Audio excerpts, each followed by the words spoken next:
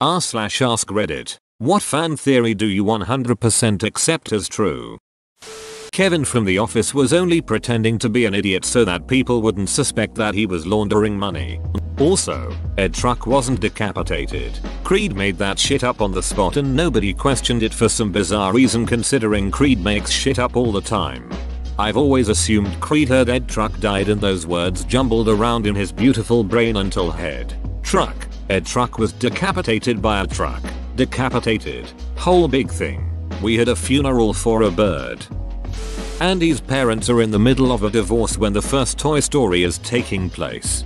The dad is definitely divorced or dead. The movie takes place as Andy's mom is moving to a smaller house and Andy finds replacement father figures in 2 toys that represent traditional male archetypes. Also, the entire conflict between Buzz and Woody plays out like a dad and stepdad fighting over custody of a child. Also, the entire conflict between Buzz and Woody plays out like a dad and stepdad fighting over custody of a child. Mind blown. Disney made a movie called Frozen, so that will now be the first thing that comes up when you Google Disney Frozen and not Walt's head in a freezer. Also explained Disney on Ice. Holy crap, now I'm woke to the truth. Anakin accidentally used the Force to make Padme fall in love with him. The romance element definitely looked stilted and forced in that movie. You're tearing me apart, Padme. That none of the monsters in Courage, the Cowardly Dog were real. They were just Courage's imagination since he's, you know, a dog. He lives in the middle of nowhere because he doesn't know anything beyond the house he lives in. Every visitor or passerby manifests as an evil monster because his dog brain sees them as a threat. Eustace and Muriel are caricatures of the real people who own Courage. Muriel isn't that sweet and Eustace isn't that mean. And that's why Satan is pictured as a cat. Che. The Dark Knight's Joker was a war veteran. Tell me more please. In The Dark Knight, the Joker has multiple lines that reference this. First off, his conversation with Harvey Dent in the hospital. A truck of soldiers, blown up and no one bats an eye was one of the things he told Dent. This seems strange to say. Second thing, Joker knows about interrogation techniques. As Batman smacks his head on the table in the police station, he tells him that you never start with the head. The victim gets all fuzzy. Seems like Joker has had his fair share of interrogations, maybe even as the interrogator himself. And lastly, Joker is proficient with lots of weapons, using RPGs and machine guns. This is why some people believe that this Joker has PTSD from his war services, and that's why he turned insane. The Dursleys were more evil because of living with a Horcrux. I like that one a lot too. But the one thing that gives me pause is the first chapter of the series where it shows Vernon going about his day. He seems to be as much of the person he was when Harry was grown, considering all those around him that were wearing robes to be maniacs and crazies. Definitely couldn't have improved their disposition, though. I always thought Petunia Dursley was a very well written character. Think of it this way, you're a kid and discover that your little sister is literally magic. She has special powers that you don't have and will never have. And while you have to carry on with your perfectly average, humdrum life and go to school to learn maths and geography, your sister gets to go on a magic train to magic school to learn how to fly on broomsticks and perform miracles. Petunia wants to be Lily. It's even in the books that she writes to Dumbledore as a child to try to convince him to let her attend Hogwarts. And when she's turned down, the only way she knows to deal with it is to try to convince herself and magical people are freaks and being normal is better. It makes perfect sense she'd marry someone like Vernon who mirrors her attitudes perfectly, and dote on Dudley because he's completely and utterly average. Teen Titans Go is just Beast Boys fanfiction. Given how terribly Terra treats him in TTG, I'm really hoping not. Is Beast Boy secretly a masochist? That the Blair Witch Project was not supernatural and that the two guys brought the girl out to the forest to kill her. What about that scene when they're running from the tent in the middle of the night and the girl is like, holy shit, what the duck is that?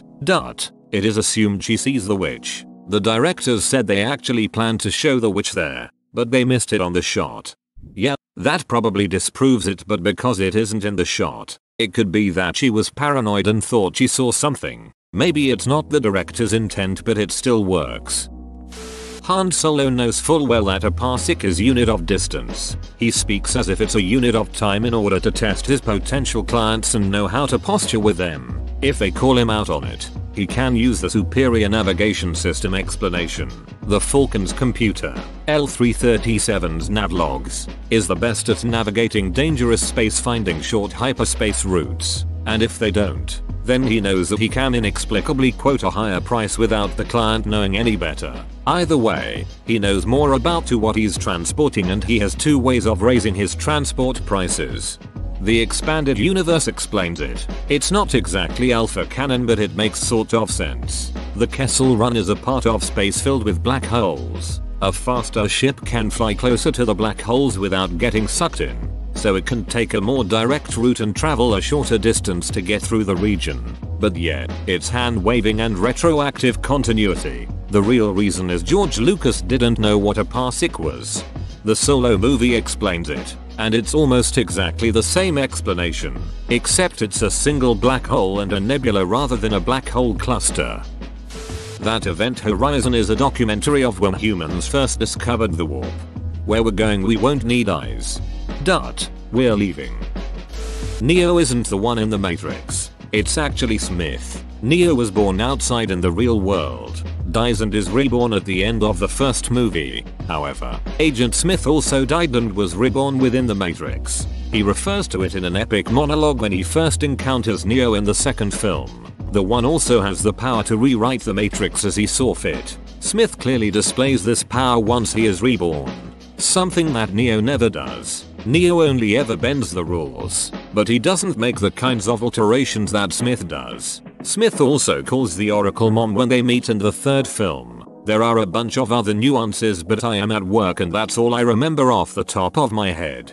One of the things that point towards this idea is the Oracle telling Neo he's not the one. She wasn't lying. She knew from the start it was Smith. But she says, maybe in another life though, and then Smith kills Neo, and Neo comes back to life as the one.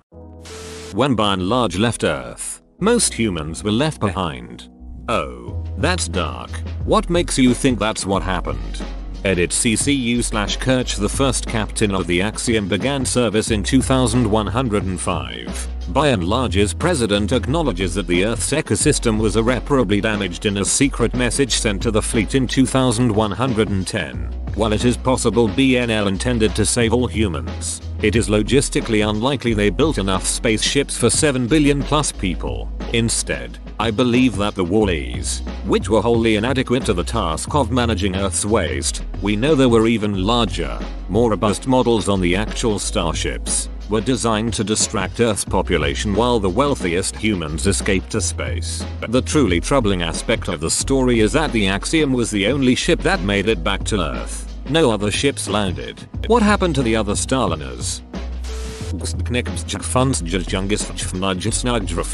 It destroyed her. What they did, she was never right again. She wouldn't use magic, but she couldn't get rid of it. It turned her inward and drove her mad. It exploded out of her when she couldn't control it, and at times she was strange and dangerous. And Obscurial is an unstable, uncontrollable dark force that busts out and attacks, and then vanishes. Yeah, I think it's fair to say that one's not much of a stretch. Seems so. It would seem that her not being able to control her magic, her father getting into trouble, and the whole issue of wizards hiding their identities during and after that time all point towards this. The Winchester brothers' bad luck is due to all the mirrors they broke in the Bloody Mary episode. I like this. I have a theory about Sherlock's borderline obscenely tight clothing. Sherlock is an addict. What happens to addicts when they go on binges? They tend to do nothing but consume their drug of choice at the expense of eating, drinking, or sleeping. Consequently, they lose a lot of weight very rapidly. So, here's my theory. Mycroft finds Sherlock after one of his binges. He gets his brother cleaned up and buys him some new clothing. Given the choice, do you really think Sherlock would choose to dress himself almost exclusively in suits and button-down shirts? This is a man who literally wore a bedsheet to Buckingham Palace. He doesn't care what his clothes look like, but Mycroft does. So Mycroft has custom shirts and suits tailored for Sherlock so that he at least looks presentable despite being nothing but skin and bones.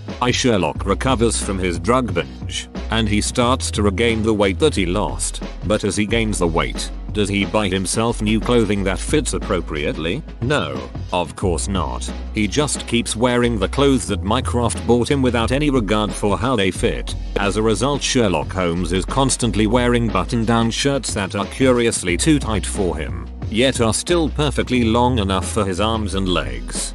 Cool theory and very believable, but just thought I'd let you know you wrote Microsoft about midway through the second paragraph. Gave me a laugh. I immediately imagined Bill Gates giving Sherlock Holmes clothes. Who dressed you? A massive, gangly nerd, actually. Whenever a FNAF theory gets popular, Cawthon adds a detail to the next game that invalidates the theory. At this point, it is the only valid idea. R2-D2 is the hero and ultimate focus of Star Wars, and they chickened out of making Jar Jar a Sith Lord. My friend has a theory that Yoda is piloting R2-D2 from the inside. Anytime you see them together, Yoda's using the Force. Also, my pet theory is that R2-D2 is always the one piloting the X-Wing. He just lets Luke think he's in control. Also, my pet theory is that R2-D2 is always the one piloting the X-Wing. He just lets Luke think he's in control. https://media Jiffy com media L2JDUBO 0L Rochexk no Jiffy GIF. The Joker's superpower is timing. I've always liked this one, as well as the idea that Joker is aware of his status as a comic book character, or at least the existence of other Jokers from other universes, dimensions, timelines. He's so confident Batman won't kill him because in 999% of worlds he don't ever.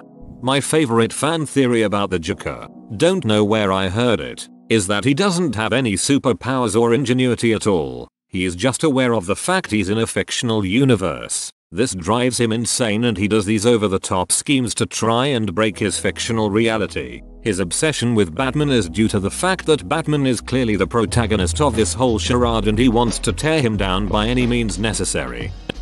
Not sure if this counts, but I think that Nick Carraway, the narrator in The Great Gatsby, is gay. His relationship with Jordan seems very much like a lavender marriage, where two gay people would get together for appearance's sake. Further, she is described as being physically very boyish and athletic. They never seem particularly into each other, either. Also, the scene after Nick and company get wasted with the crew in NYC, he seems to wake up with that one neighbor lady's husband. I think it's the neighbor of Tom's mistress's sister. There is also a theory that Gatsby was either black or Jewish. Personally, I lean toward him being Jewish. Whoa, you made it to the end? You're a ducking beast. I'll cut you a deal. Smash like and subscribe for more curated content, bruh. It's free and that's a great price.